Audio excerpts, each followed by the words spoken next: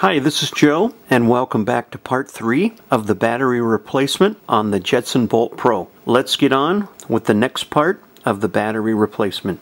I've done another video that explains how to prepare wire for soldering, the different types of tools that are needed. I'll put a link at the end of this video on that points toward that video. You might want to go ahead and watch that before you attempt to do your own battery replacement, because it goes into the proper ways of soldering, the proper tools to use, and it will set you up and prepare you for this particular task. So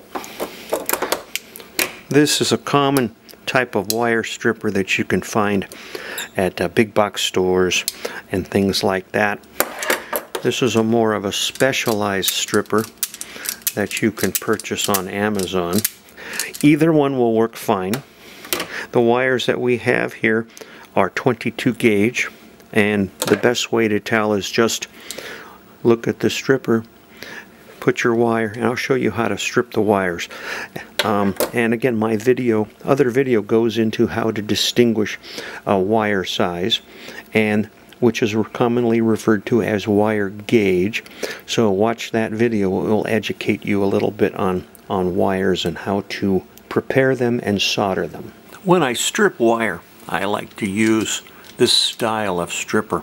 It automatically adjusts to the thickness of the insulation and then strips the wire. So what you want is at least a 1/2 inch to 3/4 of an inch of bare wire when you strip. You place the wire in between the jaws, and then you come down and you just squeeze the pliers, and if you notice, the insulation comes off. Again, we want 3/4 of an 1/2 inch, 3/4 of an inch. And I always like to twist my wires. These wires are stranded. There's a bunch of little strands underneath the insulation. Now, coming to our battery, and we always want to keep these wires separate when we're working on them. This is a live battery. I've measured it. Static voltage is 36 volts, so you do not want to touch those two ends. What I do is take the wire, pull them gently apart to get some distance between the ends of the wire. And again, using our stripper, we want to come in and strip off 1/2 inch to 3/4 of an inch of wire. And again, I like to twist them and do not touch the ends together.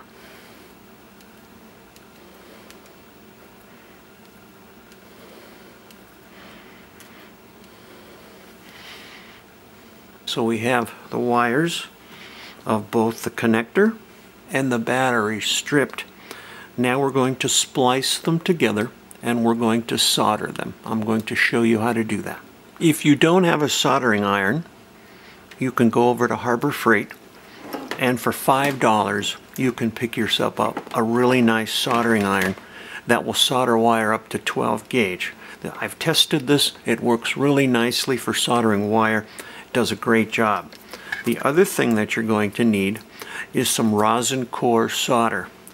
If you go over to one of the big box stores like Home Depot or Lowe's, do not get the acid core solder that the plumbers use.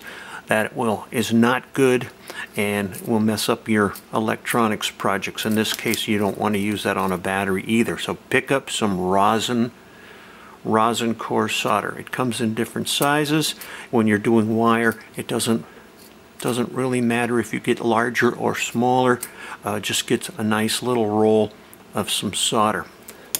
You don't have to have fancy equipment like I do. Go get yourself a dish sponge and cut a little tab, and what you want to do is you want to wet this sponge. You're going to use this sponge to clean the tip of your soldering iron. Again, watch my video on soldering and using soldering irons. It will educate you quite nicely on how to work with soldering and wires. So before we plug the soldering iron in, we want to clear a spot on our desk here to work. We don't want a lot of clutter there. We want plenty of room so we don't burn ourselves or melt things around us. The soldering irons get very hot. They can get 700 degrees really easily. So clear your desktop, make yourself a nice space to work in, but we aren't going to plug in the soldering iron just yet. We're going to do some prepping first. You're going to need some heat shrink tubing or a little bit of electrical tape, your choice. I like to use heat shrink tubing. It's easier to work with, holds better than electrical tape, but again, if you don't have any around or you don't want to buy any, then just use a little bit of electrical tape. Before soldering, if you want to use heat shrink tubing, you want to put the heat shrink tubing on the wire and push it as far away from the splice as you can, because when you apply the heat it will shrink. So what I like to do is split my wire a little bit more, push it back.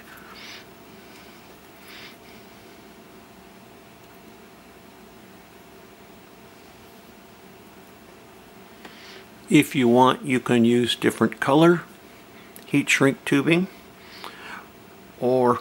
and a lot of people will use red on red, black on black, or not, as long as you're able to distinguish the wires before you solder them.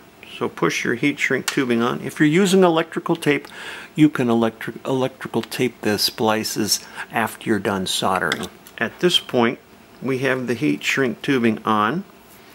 Now you always want to make sure that you find that white striped wire. That is your positive or red. So at this point what you want to do is you want to put the wires together at an angle, and then you want to twist the wires together, and you want to get the wires as smooth as you can without any of the little strands sticking up. Because if they stick up, it will prevent the heat shrink tubing from being able to slide over the splice. So I really like to make sure that I get this really smooth of a connection here. See, and then if you want, you can even take and you can test sliding your heat shrink tubing over the splice to make sure that it will slide properly. And again, push that as far away as you can, because the minute heat hits that, it will start to shrink and then you'll be in trouble. So you only want that to start shrinking when you're ready for it to shrink. Again, keep your wires separate, double check and triple check to make sure the white stripe goes to the red and the plain black wire goes to the black wire. At this point what we're going to do is we're going to splice the other side. And again, we cross the wires and we wrap the strands around the wire to form the splice. Again, tuck in those little strands so that they don't stick up, because if they stick up, you're not going to be able to get your heat shrink over the wires.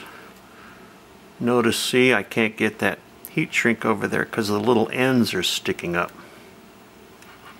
So really twist them tight to make sure the wires are joined together really well.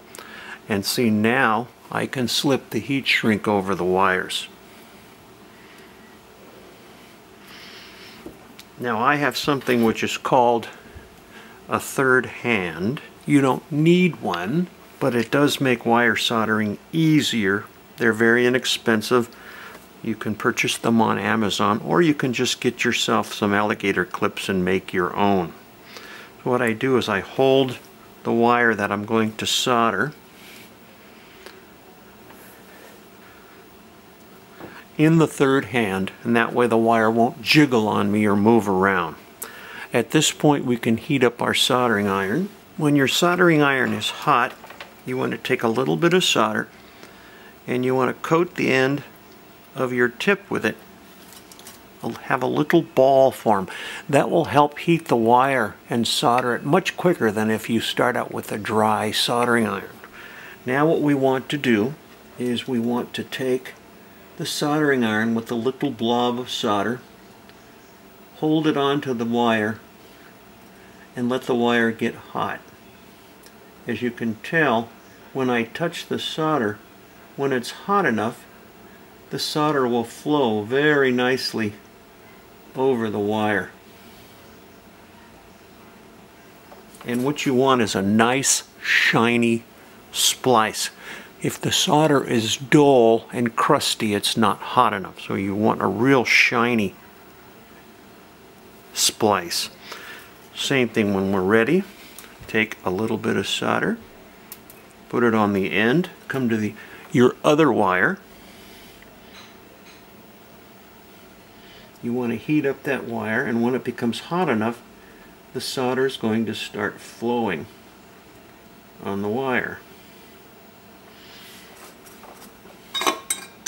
That's it. Both of the wires splices are soldered. Now let's let it cool. We don't want to slide the heat shrink tubing over until the wires have cooled down. Otherwise it will start shrinking before we're ready for it to shrink. So just touch it lightly with your fingers. Make sure that the wires are cool. Then we'll slide the heat shrink over the splice of the wire. After the wire is cool, we just then simply take the heat shrink tubing and slide it down over the wire. You may have to jiggle it, you may have to bend it a little bit, but if you've done it right, you'll be able to slide the heat shrink tubing over. Now what we want to do is take our soldering iron and we want to shrink that heat shrink tubing. And the best way to do that is just take your soldering iron and gently rub the tip over the heat shrink.